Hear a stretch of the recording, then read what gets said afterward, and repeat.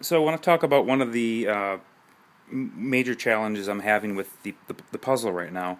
So I've got everything fitting pretty nicely. You know, everything is, the gears are pretty nice. There's a little bit of slop, but not much, you know, enough for them to move smoothly. And so I want to show something here real quick. So let's slide that guy out of place. I'm just going to put him all the way up in the front corner. So when you're moving the gears, you know, they move pretty decent. You can go from one to another, and it's pretty smooth. However, when you try to add another gear into this area so that you have four next to each other, I'm having some major binding problems. So, excuse the streak. So you can see it engages here okay, but as it comes down right here, because the gear is aligned,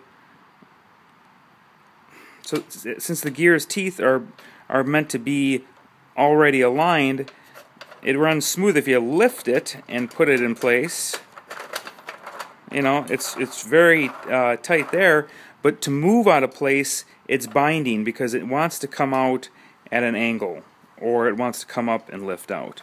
So to just slide in a vertical or horizontal position, these gears will not move like the video game. The video game does not have to deal with the actual gears hitting. So I'm not exactly sure what I'm going to do from here. I believe if I make the gears smaller and create more slop in the gears, because right now it's pretty tight, but if I create a bigger gap in here, I'm thinking about, I'll show you real quick. If I put a gap about 1/8 of an inch in between here, you know, you can see it's a little sloppy, but they all still turn. It's not bad.